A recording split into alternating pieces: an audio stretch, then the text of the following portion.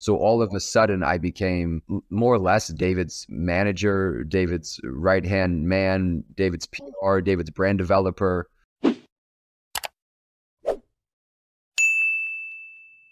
Let's see, but they all kind of interweave. So what happened was, is I started my parkour journey, started doing parkour, trying to be a parkour athlete. It was really early. There wasn't a lot of ways to make money, but I got some sponsors, and that led me to starting a parkour gym. And then I started my parkour clothing company, Take Flight. So I was running two companies at the same time. Awesome. And I had this idea to go to work with David Belle. So David Belle is the founder of parkour. At the time, especially in the late 2000s, he was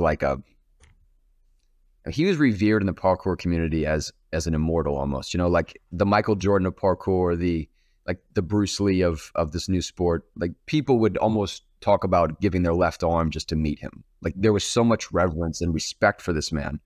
And I thought, well, if I'm ever going to really understand parkour, I should probably go work with him or something. And so this idea percolated, and long story short, I was able to get in touch with his team, propose these ideas of working together.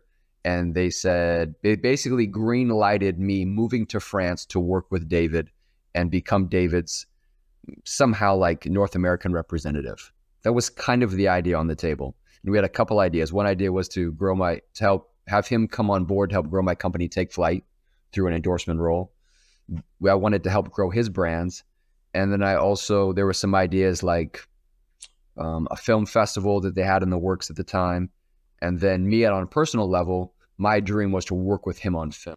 So clearly the connection was parkour. I was running a gym. Like I was loyal to his version of parkour when other people were trying to kind of adopt this other type of parkour. I was loyal to kind of the original version. There was branding, there was clothing, there was shoes, there was all these things that we had.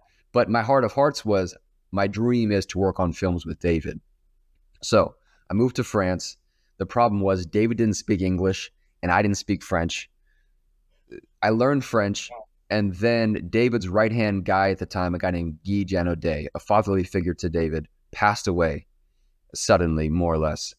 And basically there was this void, and somehow I was in the right place in the right time, and I stepped into the void.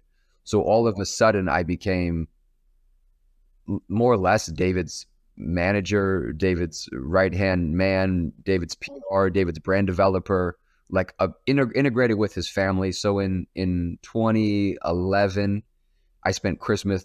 It was like Christmas Eve. It was David's mom, and me, and we had Christmas together. So I became a part of his family, like his most inner circle. Absolutely. And so anyway, we had all these dreams. Then we would in Nice, which is the birthplace of parkour. Like he was living in Nice, then I was living in Nice. Like we'd go on walks at 2 a.m. and talk about like ideas we had for building brands and for his legacy and all sorts of different things he wanted to do as an artist and a creative. And working in films, of course, was a big part of that. We talked about the films we would make together. We talked about the ideas for films. We talked about the choreography we had for films. We had all these big ideas.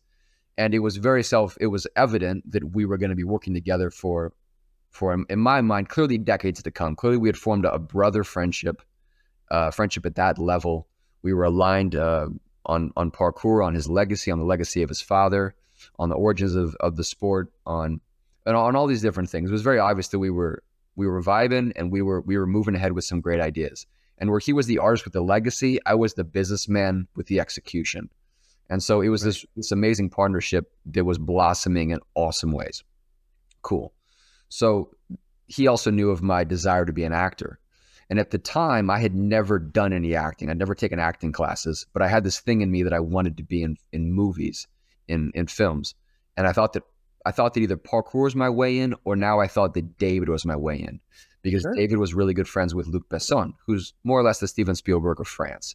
He's the most well-known filmmaker in France, and he has a studio and all these things. So anyway, long story short, these films started to come up, and it was obvious that I was going to work with him on these films. But it simply didn't happen for various reasons. The first film was a film called The Family, which is a film with Robert De Niro. And David was brought on to be a stunt director. And he also had a very small role in the film. And that was a film that I was supposed to have a role in or work with him in some capacity. And that was vetoed at the last minute. And then Brick Mansions came along, and that was another thing where I was supposed to be involved with the film and work with him and be on set. And since he was the star in it, along with Paul Walker, he's like, I'm going to have some authority to find some small part for you, for finding you to have a way to be involved with the film, whatever it may be. And then that didn't come to fruition either. And I think that some of that had to do with maybe the integrity in David's life. I think that David always spoke and thought with his heart, but he didn't always follow through with the things he said. And some of it happened with maybe the relationship started to get strained because I moved back from France to the United States. And so there wasn't this daily communion with him anymore. And so when things didn't line up perfectly, it was easy for him to kind of just say, I'm not in charge, which he wasn't. So it was super disappointing, but the film came and went, and I wasn't able to be a part of it. And yeah, that happened. Now, a year later, oddly enough, I had an agent at the time, and a year later, I got an audition for an NBC show called Grimm, and I'd never acted before, but I had a talent for it, and I laid down a great audition, and they gave me a recurring role in this national television show, Grimm. So, and from there, my acting career, took its path. So what I learned was I didn't need David. I didn't need this parkour in. I could be a great actor. But all this is to say is that, yeah, I mean, I was supposed to be with David on The Family with Robert De Niro. I was supposed to be on the film Brick Mansions with Paul Walker. And it just didn't happen. And it was a big disappointment. But the bigger disappointment was that David and I stopped working together. So that brother friendship had a falling out, and that was really tough. But sure. Yeah, anyway.